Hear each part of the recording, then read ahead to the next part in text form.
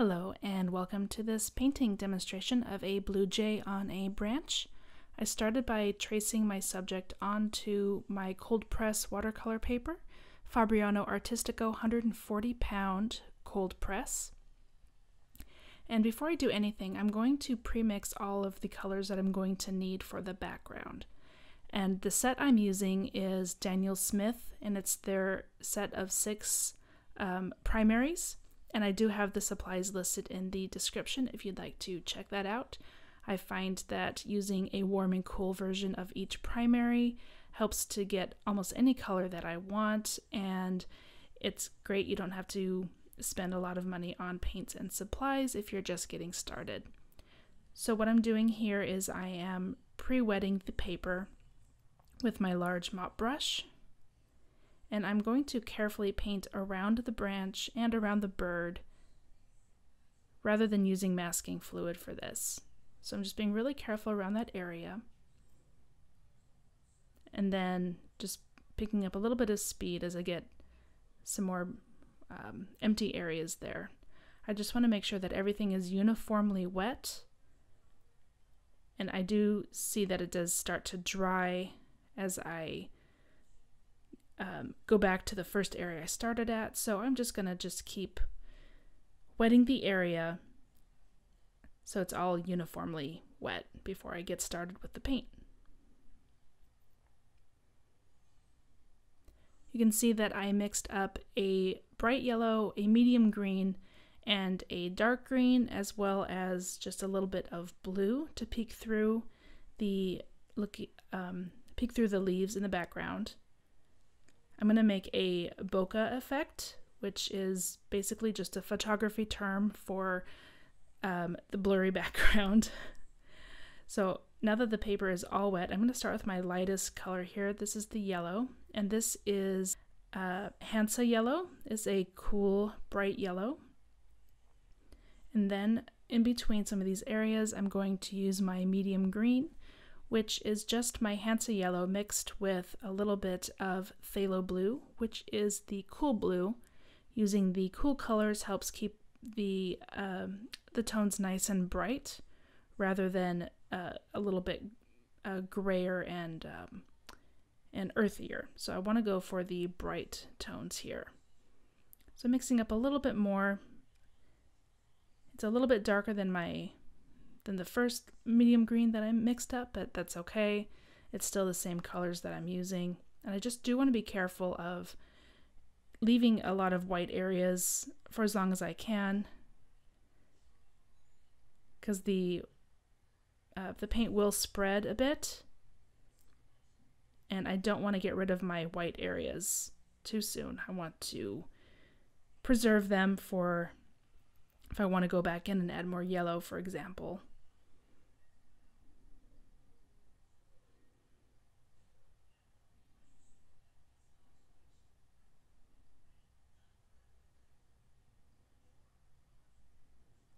I'm just being really careful as I get up to that bird and that branch.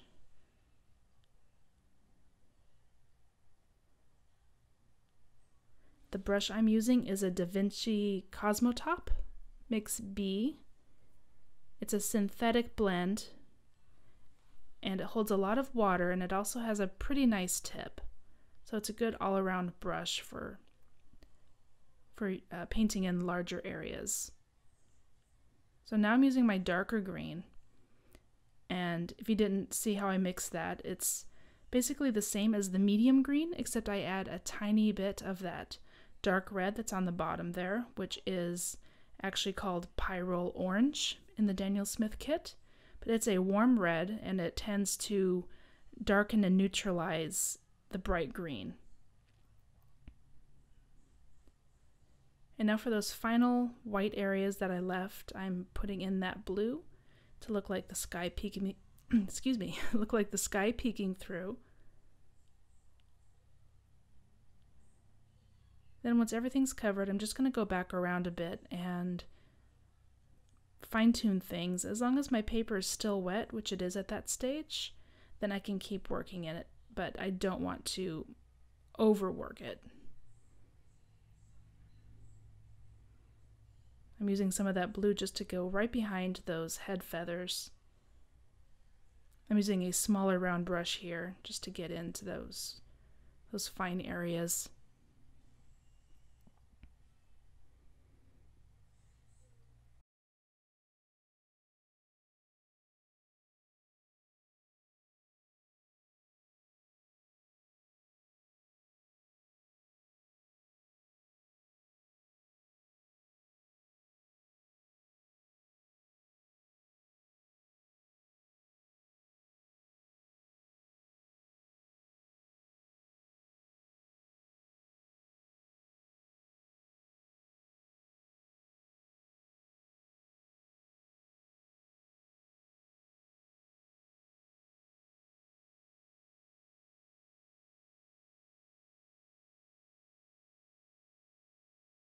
Between his feet. I'm just painting this wet on dry. I don't need to pre-wet the paper for just that tiny of an area.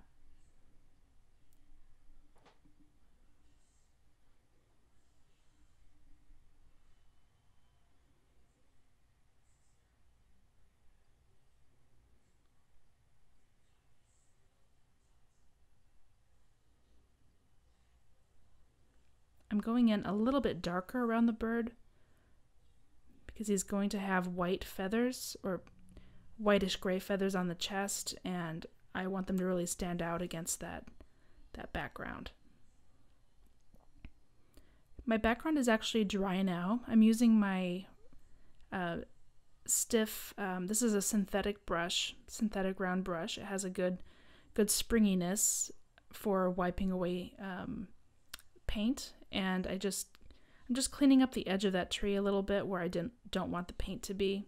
Just using my damp bristles, gently rubbing along the paper and then blotting it up.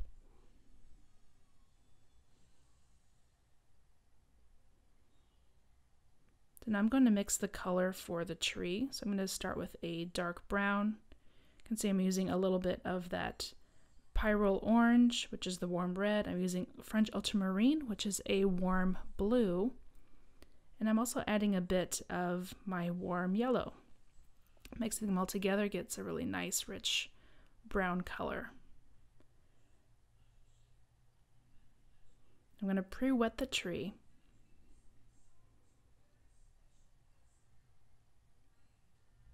Just being careful to stay within that white area. Speeding it up.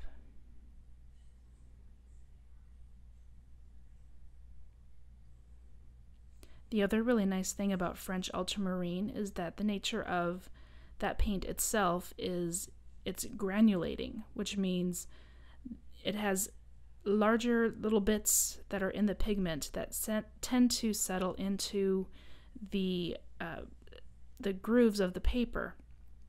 And in something like this, where you want the paint to create the texture, it works really well in this instance for the tree bark. It would not be something I would recommend necessarily for a sky where you don't want texture, but for something like trees or rocks or anything like that, it really it helps it to almost paint itself. I loved painting this tree. It turned out really well, and I was really happy with how well that technique worked on it. So what I'm doing is I'm just kind of just dotting it along that wet area. I'm keeping it denser along the side of the main trunk and dark along the bottom of the branch.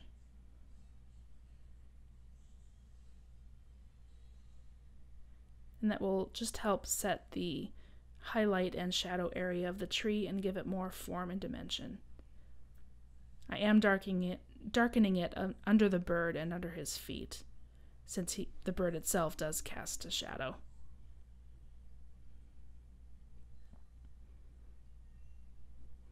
My paper is still really wet all along here, so I can, just like with the background, I can continue to work on it until it dries. And the other thing with this pigment mix is because of the French ultramarine, when you put it on the paper, on the wet paper, it does not spread really far. It kind of blends out a little bit, and it kind of mostly stays where you put it, which is really nice. That's why I can get that nice shadow in between the trunk and the branch, even though the paper's still wet, doesn't bleed all over into that little crook there.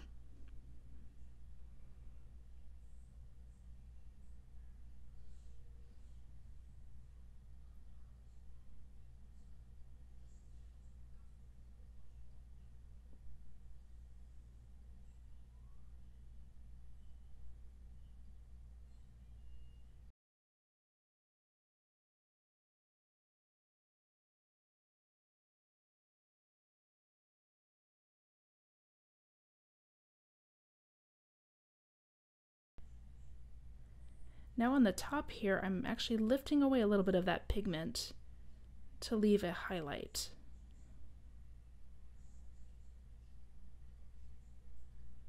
And same thing along the left side of that trunk.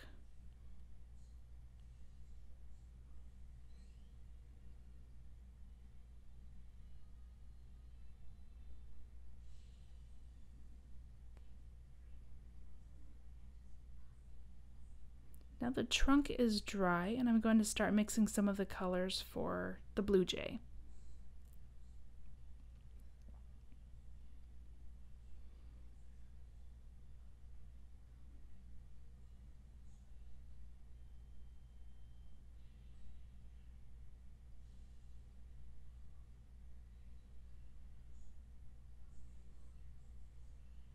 So I'm using my small Cosmotop mix brush.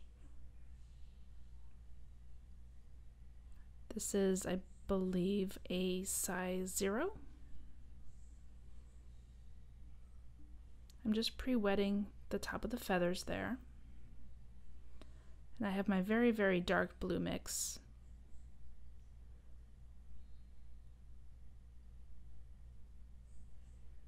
It's not quite as dark when you put it on the wet paper, but it's, at this stage, it's as dark as I want it.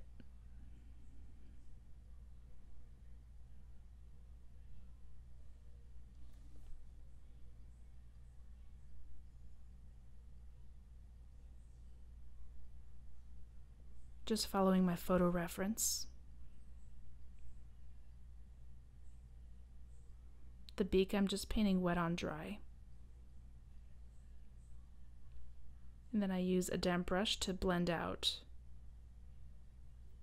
that little area on the top of the beak for a smooth wash, smooth transition.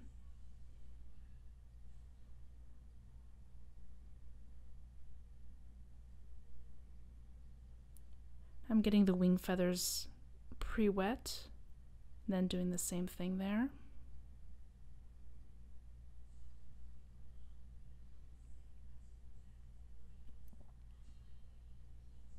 I don't want any hard edges on the feathers.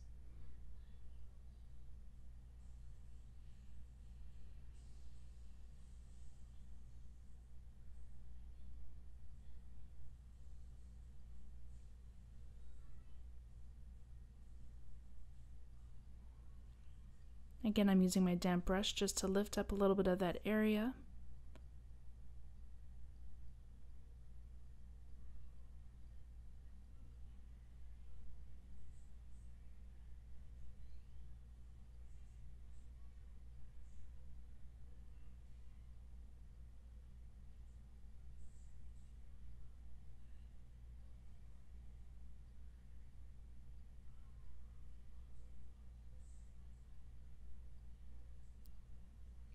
And I mixed up a bit of a nearly black for some of these face details.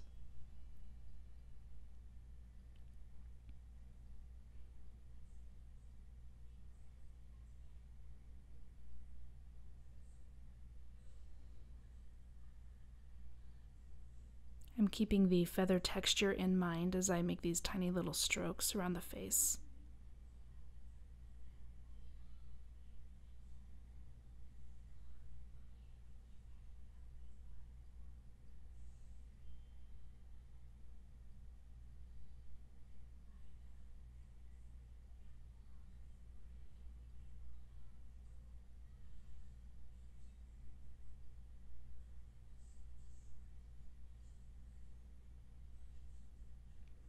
Those blue feathers on the head are dry.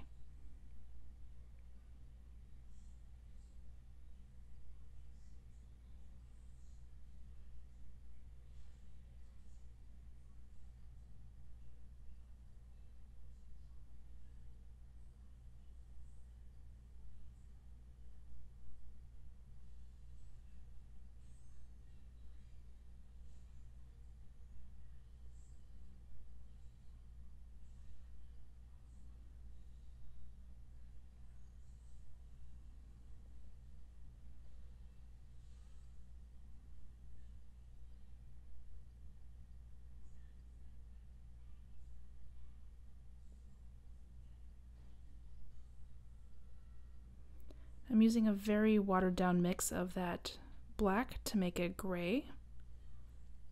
I'm just adding a little bit of shading to those white feathers on the neck. Trying to be very careful not to overdo it. I do want to leave some of those white areas showing through.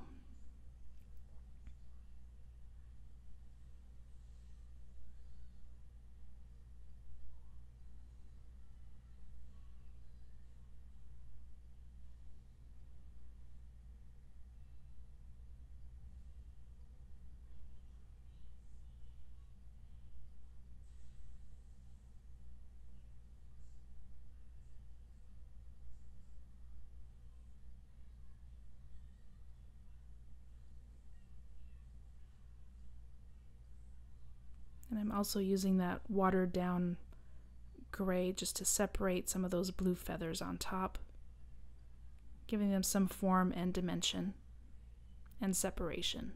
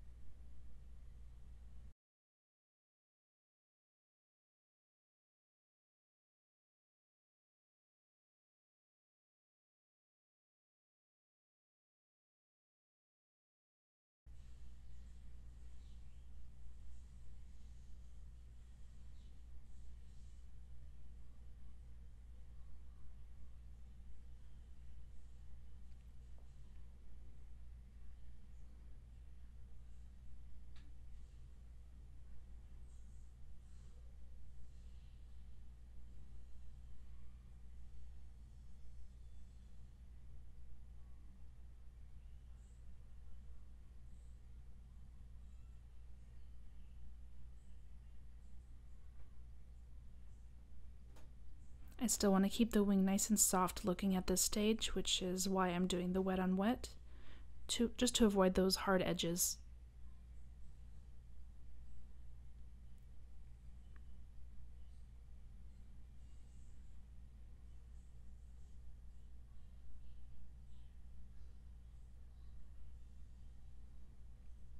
Back to that gray mix, again carefully painting the feathers on the belly, paying attention to the direction of the feather growth, and just using little strokes and trying my best to not overdo it and save some of those whites.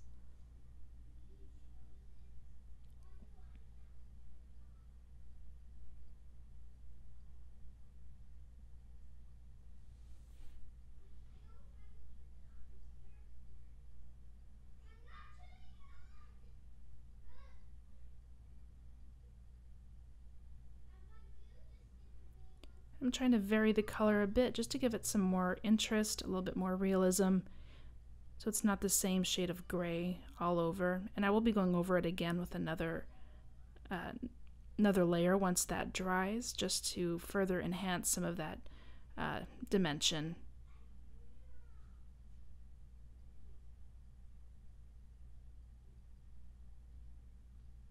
And I'm separating those back tail feathers.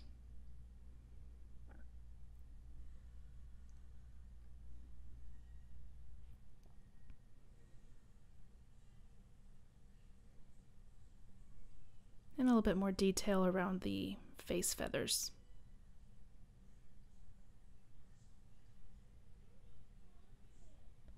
The wing area is dry, so I'm just going in and doing a little bit more defining of some of those feathers on the shoulder.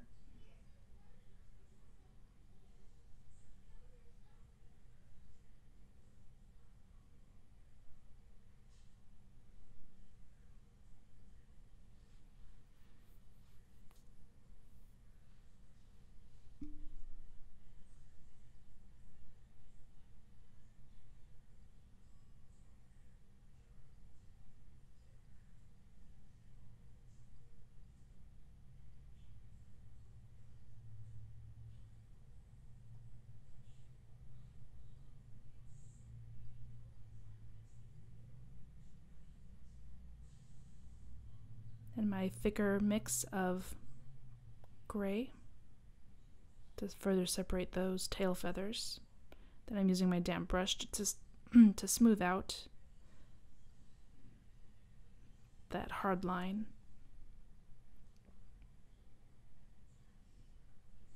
Now I'm using a darker mix of that blackish blue to separate some of the feathers on the wing. And then I'll be using that same color to make the little black patterns on the wing feathers.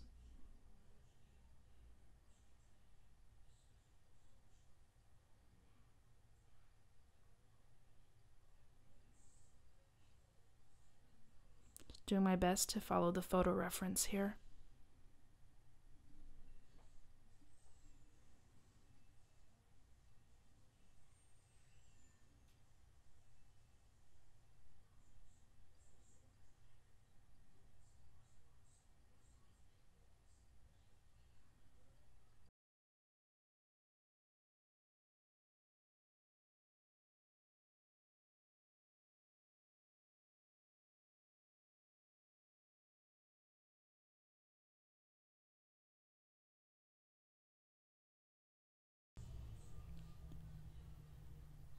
And again, just adding a little bit more detail here.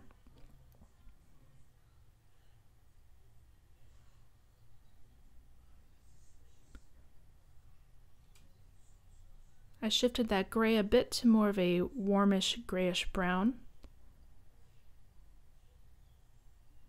Like I said earlier, I'd be going over this area again with another layer, so I'm just bringing some more depth and realism to the look of the belly feathers.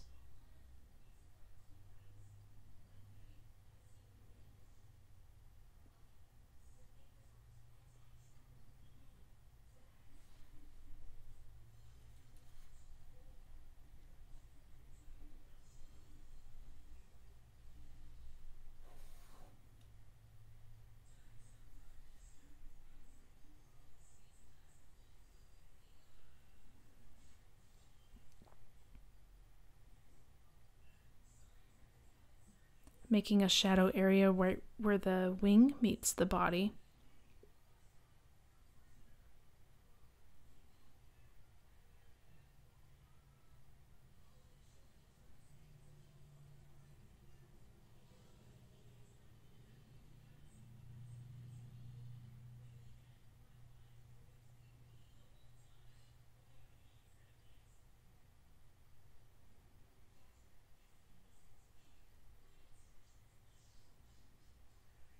And darkening around the eye.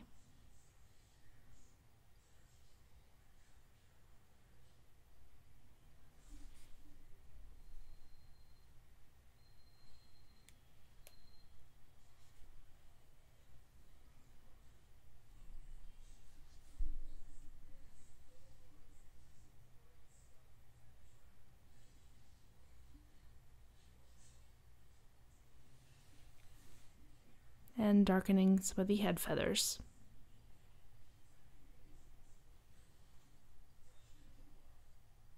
Really starts to make them come alive when you add these really dark elements.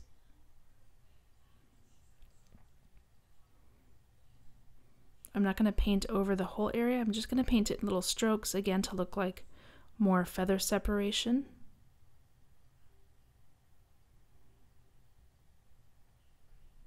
I'm just going to speed that up.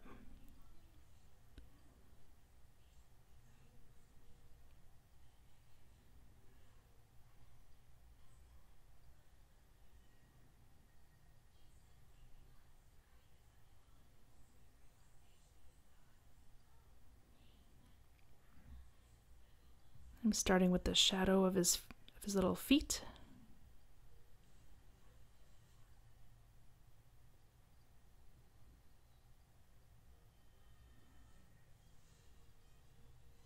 Trying to be aware of the highlight areas.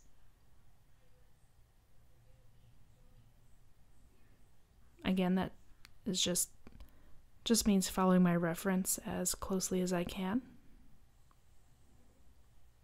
without worrying about it being too photorealistic.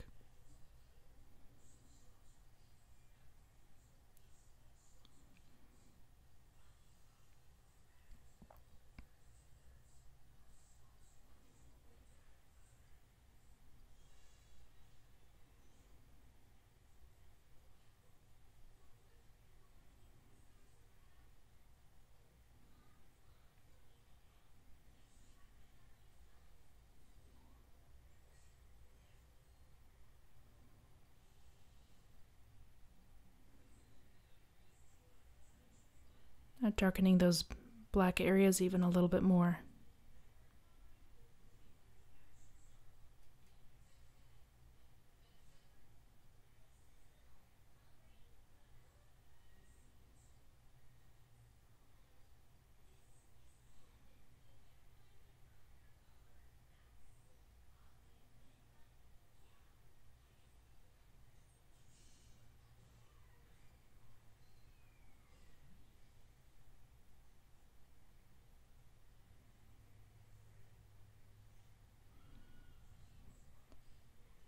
Now for some of the final touches, I'm using a little bit of white gouache. And that's just going to help bring back some of the highlights.